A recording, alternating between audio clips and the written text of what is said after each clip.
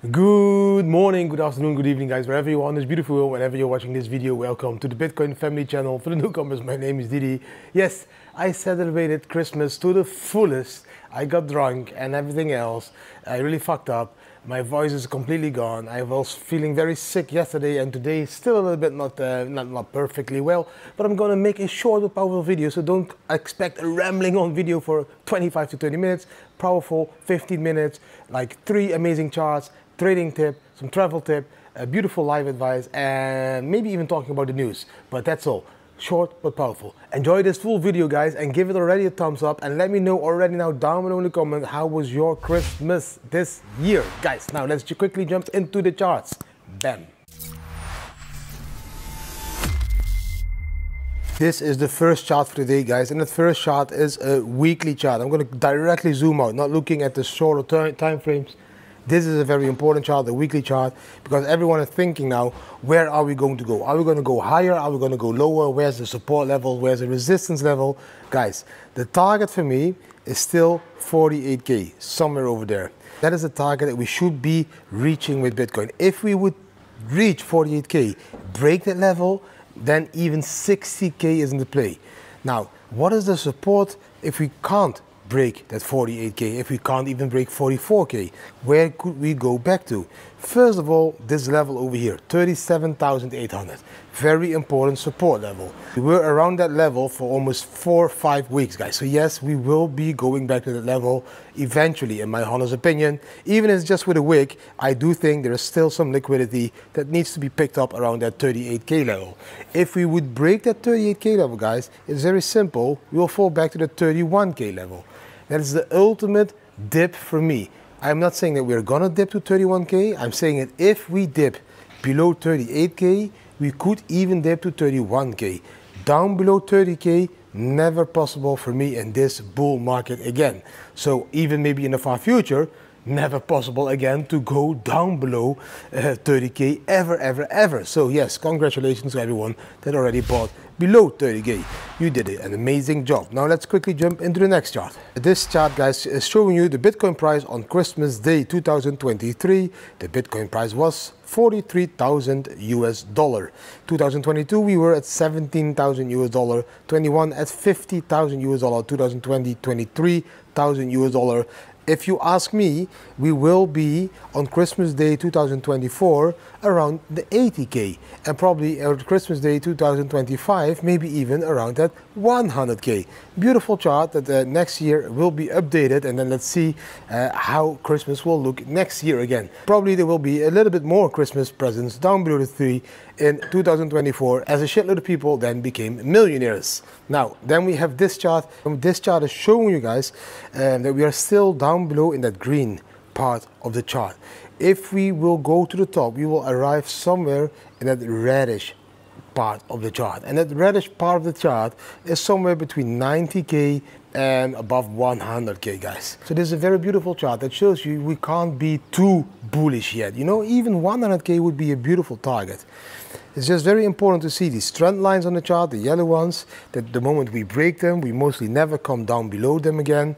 And when we see the pit stop line, that we mostly retest that pit stop line, to be very honest. And that pit stop line is around that 30K level, that level that I just talked to you guys about. So very interesting chart that is even showing, that is also showing that if we pull back, we could pull back to that level of 30K, and from that moment again explode towards 40-50K around the halving, and then towards a new all-time high end of 2024 and a new bull market top somewhere in 2025, guys. It's simple as that. That was also the last chart for the day, guys, keeping it short but powerful. Hope you really enjoyed the charts, guys. Yes, and also after Christmas I'm gonna keep rambling on about the charts, about Bitcoin. It's no use if you're not a trader to zoom into the charts. If you're an investor, you zoom out. You invest in Bitcoin, you look at the bigger picture, you understand the 4-year cycle, you understand that we're going into the halving in April 2024, and that will propel Bitcoin into new all-time highs all the way somewhere October 2024, I think, and the ultimate all-time high somewhere in 2025, guys. That is my perspective on the Bitcoin market. No financial advice whatsoever, just the advice of a long-haired dude that has been in the industry since 2013, which is now 10 years. 10 years of Bitcoin in my life already. So I guess I kind of understand the movements of the cycles now. So that's why I keep repeating every time again and again, all the way up to the halving, you should be accumulating Bitcoin. From the halving, again, sit back, lean back, enjoy the beautiful bull run all the way up to these new all-time highs. Now let's jump into the trading tip. For the trading tip today, guys, again talking about a chart pattern. This time we are talking about the pennant. The pennant resembles a triangle and mostly happens after a huge uptrend or a downtrend. So we have this uptrend and then Bitcoin starts to consolidate, but then inside of this pennant, and then in that pennant keeps moving. And if we come from the bottom up into that pennant, then we break out to the top.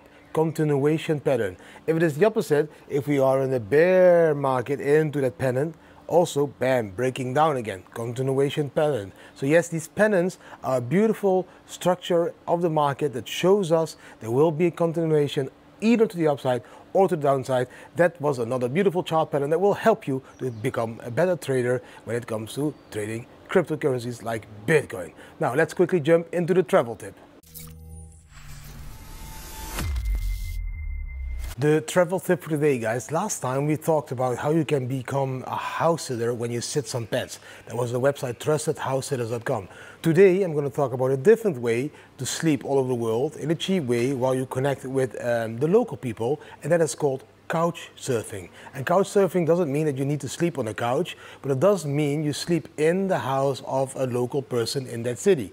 And if you do couch surfing, mostly you can stay for free, and the person that you're staying with will guide you through the city and show you around. It's a very cool and cheap way of traveling where you don't need to spend too much money. You still stay at a beautiful place and you get connections with the local people that probably know the best places out there for you to go and visit. So couch surfing is still a very beautiful, valid way to travel the world very cheaply, guys. So go to the website couchsurfing.com and find beautiful places all over the world where you can stay for free at local places, guys. A beautiful travel tip again for today, couchsurfing.com. Let's jump into the next part. As there were no videos in the last 2 days, guys, there is no question for me to answer. So I'm going to skip that part for today. I'm going to keep it short and powerful. Today, the news. Also, no specific news today because it was Christmas, so nobody has news. But the news that I want to share with you for me is, if we look back now in 2023, we had FTX collapse. We had again banning Bitcoin over the world. We had again so many problems with the SEC. We had so many issues in Bitcoin. And still the Bitcoin price is up there at $42,000 per Bitcoin, guys. So that is just for me to make very clear to you guys, whatever the news is, the Bitcoin price will move as it always has been moving in the 4-year cycle. It can be positive news, it can be negative news, it can influence the emotions a little bit of the people, but always understand that in my honest opinion, TA is way more important than the news. The news can give that extra pump or that extra dump to the market structure that is being built because of TA. But the news will never be leading in my honest opinion. Of course, the spot ETF could be leading to the emotions of people and to euphoria, but it doesn't mean the liquidity is going into the market. The liquidity will go into the market because of the TA. The liquidity will go into the market because they see the gains that Bitcoin has been making in the last decades. Because they see and understand that Bitcoin is the best performing asset of those last decades. That is why the liquidity is going into the market, not because of the news about Bitcoin. It's coming into the market because they understand that Bitcoin is the gold of the 21st century. It's outperforming gold, it's outperforming silver, it's outperforming any other asset in this world. It is not only outperforming because of the return of investment, but also in any other way, guys. Bitcoin is outperforming gold like 10,000 times better than gold. It's way more scarce from April 2024. Those people and institutional investors now start to understand how powerful Bitcoin is and can be for the future. In 10 years' time, you will probably bring your grandchildren into a museum and tell them, look, this was paper money.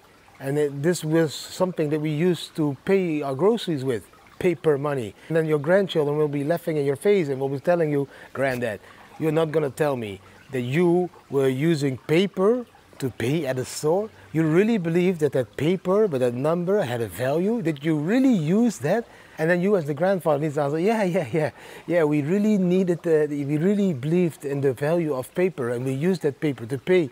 And I can tell you even better, if we paid with the paper money, we got coins in return, because mostly it was not the perfect amount that you need to pay in the store, so you got coins. So yeah, we had these small coins also that had value. That's going to happen in 10 to 20 years time. You will be bringing your grandchildren into the museum and telling them, serious, we really used paper. And your grandchildren will be then like, why the fuck did you use paper if you could use Bitcoin or any other digital currency? And then you need to tell them, no, at that time it was not that popular yet. I didn't trust it too much, so I didn't go all in. I know a guy that went all in, this long-haired dude from the Netherlands with his family. That kind of stories you will be telling to your grandchildren while you'll be walking through the museum to showing them what paper money was. So everyone slowly starts to understand that if you want to keep freedom when it comes to money, then you should be starting to invest in Bitcoin. Because those central banks' digital currencies, they won't give you freedom. They will give you full social credit system imprisonment. Yes, that's what they are going to do. They're going to freeze your capital the moment you don't do what they want you to do. That is what the central bank's digital currency only goal will be. And if you want to fight against that, you should be investing in Bitcoins. That was the news for today. Let's jump into the last part of the video. And guys, I want to remind you to use the links down below the video. Yes, there's links to insurance company, travel insurance for digital nomads. Of course, Bybit to buy your first Bitcoins. There's a bonus up to 30,000 US dollar. Till the 12th of January, I still have a special bonus together with Bybit where you can win an iPhone 15, $20 airdrop, VIP membership for the Bitcoin family, and yes, a cool Bitcoin t-shirt. So go there, use the link down below. The last part of the video, guys, oh fuck man, I'm really not feeling well, but the last part of the video is this simple quote: there's nothing more powerful in life than don't give a fuck. Sometimes you just must not give a fuck. Don't giving a fuck is the most powerful tool you can use, because if you don't give a fuck, then nothing really matters anymore. And when nothing really matters anymore, you will probably start to act the way you really want to feel and act. So don't giving a fuck is a very powerful tool to manage yourself in this strange world that we are living in. Don't give a fuck about the media opinions. Don't give a fuck about the governments. Don't give a fuck about all the rules. Don't give a fuck about all the social pressure that's being put on you that you need to wear certain clothes and brands and jewelry and own cars. Don't give a fuck about all of that. Just enjoy your life the way you want to enjoy it. That's the only message I want to give on this very painful day for me, that I am also not giving a fuck. I'm sweating here. Well, it's not that hot, but that's probably because of all the alcohol of Christmas, but I don't give a fuck.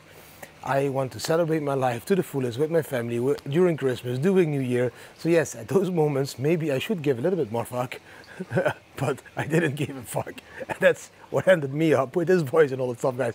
I'm going to stop the video. It's good for me. Hopefully you can appreciate me still making a video on this day. It's not feeling really perfect, but if you do appreciate me making videos on this day, please give the video a thumbs up, share it with your friends and family, subscribe to the channel, hit the notification bell, leave a comment. What do you think about the charts? What do you think about everything else? Yes, I will be back to normal again from tomorrow on. Normal videos, walking and talking on the Bitcoin Booty Beach. Thanks for watching. I wish you an amazing day and see you tomorrow again. Bam.